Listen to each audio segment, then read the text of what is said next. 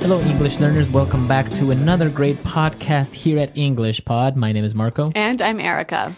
And today we're going to be talking about one of our favorite topics, as always. Food. Food. We're going to be at a restaurant. And, one of the most difficult or embarrassing things to deal with at a restaurant is what to say when you don't like the food or when it's bad quality food. Right. So maybe we have to complain about the food or maybe even the service, right? That's right. And in this lesson, we're going to be learning some really wonderful words and phrases that you can use when you need to complain about the food or the service in a restaurant. Okay, so before we listen to what happens in this restaurant with this food, let's take a look very quickly at vocabulary preview. Vocabulary preview. Okay, we're only going to do one word today, and this you'll hear in the dialogue. An establishment. Establishment. This kind of establishment. Okay, so when I say an establishment, that's a noun. What is an establishment? It's basically a fancy word for a business or a restaurant in this case. In this case, it's a restaurant. Yep. But in general, you can say it's a business. So you have a very fine establishment. That's right. So an establishment, a type of business, a place of business, really. Very good. All right, so now it's time for us to listen to our dialogue. We're going to find out what's going on here. Apparently, there is a very angry customer, and we're going to find out why.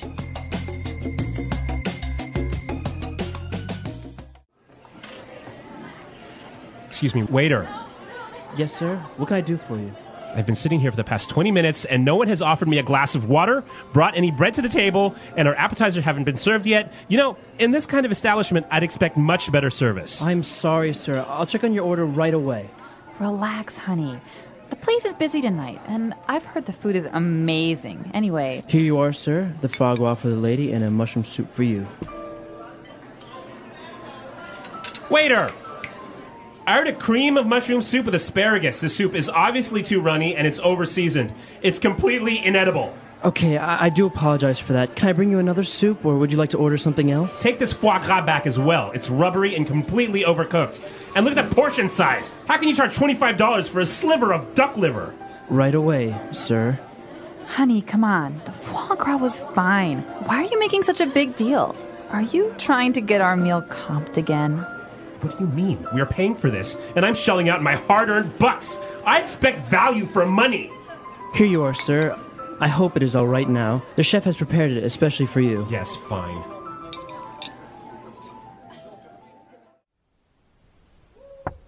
Honey, are you all right?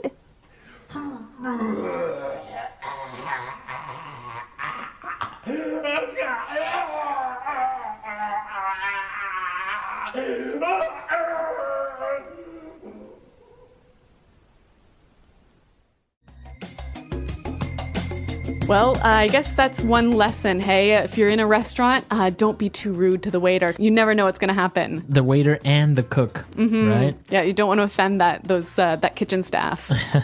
All right, so we'll talk about that a little bit later on, but now I think we had some really interesting vocabulary of how to describe food that is not well prepared, and we can take a look at that now in Language Takeaway.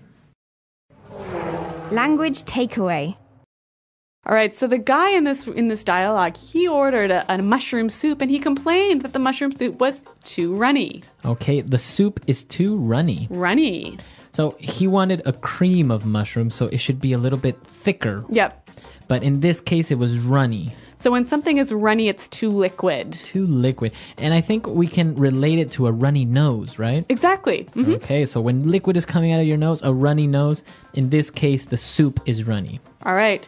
And another thing that he was complaining about, the food was over-seasoned. Over-seasoned. The food is over-seasoned. Okay, so if the food is over-seasoned, it's too salty. So it's another way of saying it's too salty. Yeah, it's kind of a fancy a cooking term.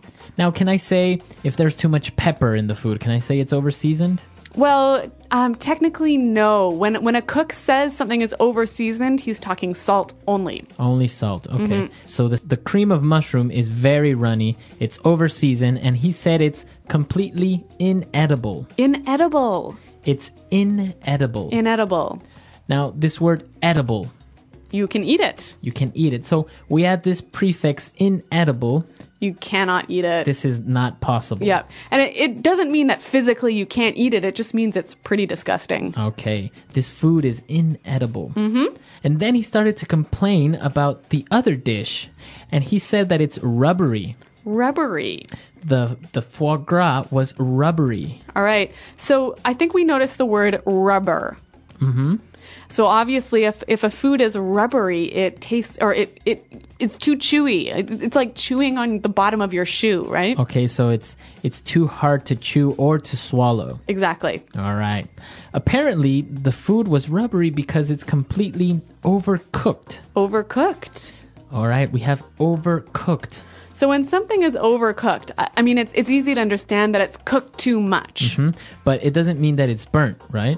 No, so maybe you've ordered your steak to be rare, but it comes to you well done. So it's not burnt, but it's cooked too much. So also, I guess we can say like chicken. Sometimes if you overcook chicken, it comes out too dry. Yep. All right, so to overcook something. And finally, he was complaining about the size of the dish, and he said, this is a sliver of duck liver. Okay, a sliver. A sliver. All right. Now, this word sliver is like a slice, right? A very small, tiny little slice. Okay, so we can say, okay, I just want a sliver of bacon for breakfast. All right, why don't we hear a few more examples of how we can use sliver? Example 1. No, John's on a diet. He'll just have a sliver of cake and no ice cream. Example 2. I'm really full, but it looks so delicious. Can you just cut me a sliver? Example 3. You call this sliver of beef on my plate a meal? There's almost nothing here. And those are all the words we had for language takeaway. Now you have... So we've given you different adjectives of describing food that is not well prepared. So now let's move on to some other phrases that the customer used to complain in Fluency Builder. Fluency Builder. Okay, so before we get to the customer complaining language, I want to look at a phrase that the waiter used to apologize. He said, I do apologize. I do apologize. I do apologize. Now, why is this phrase so interesting? Well, I mean, it's pretty easy to understand the meaning, but I want to look at why he added this verb do. Well, he added the verb do to this phrase to make it seem a little bit stronger, to give a little more power to his apology. Right. So if you have an affirmative phrase like I apologize, Yep. It's good. Yep. But if you want to give it a little bit more emphasis, you can say I do apologize. Why don't we give an example? So I might say this. Marco, I didn't know we had a party tonight. And I might say, what? I did tell you about it last week. Right, so you're just giving a little bit more power to the statement that you told me. So this do, did, does becomes an auxiliary to make it more powerful, to give it more emphasis. Yeah, exactly. So a neat little phrase, something you can use if you want to make your apologies sound maybe a little bit stronger. All right. Now moving on to the next phrase. He was complaining about the food and it was terrible, and he said, I'm shelling out my hard-earned bucks. Okay, let's break this one down into two sections. We'll start with shelling out. All right, so to shell out. So when you shell out, you pay for something. All right, but this gives you the sensation that you don't really want to pay. You're a bit unhappy about it. Right, so you want to shell out your money.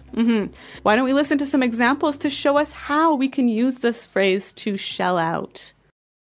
Example 1. Great. It's my girlfriend's birthday this month, so I'm going to have to shell out for a present. Example 2. I really want those shoes, but I can't really afford to shell out $400. Example 3. I can't believe it. Ella shelled out the $800 for the tickets. I thought I would have to pay. All right, so now that we understand shell out, let's move on to the second part of that sentence. My hard-earned bucks. hard-earned bucks. My hard-earned bucks. Okay, so bucks are dollars, right? Dollars. Only dollars, right? Yeah, not pounds, not euros.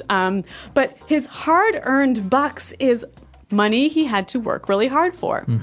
So I can also say my hard-earned money, right? Or my hard-earned cash. Exactly. Very good. So you worked hard to get it. All right, so three great phrases that can be used when you're complaining in a restaurant. And why don't we hear them one last time in context by listening to the dialogue?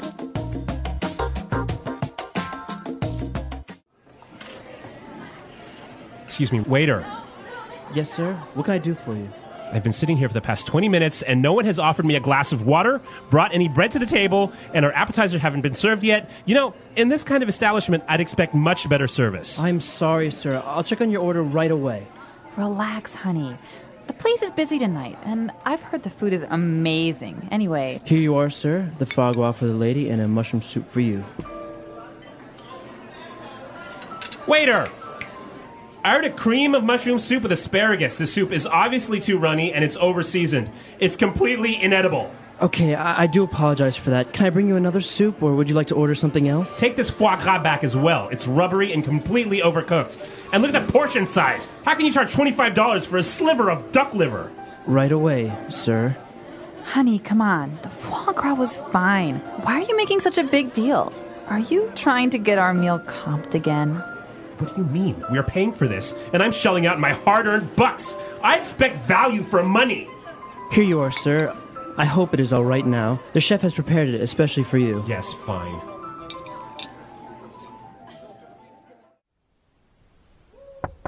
Honey, are you all right?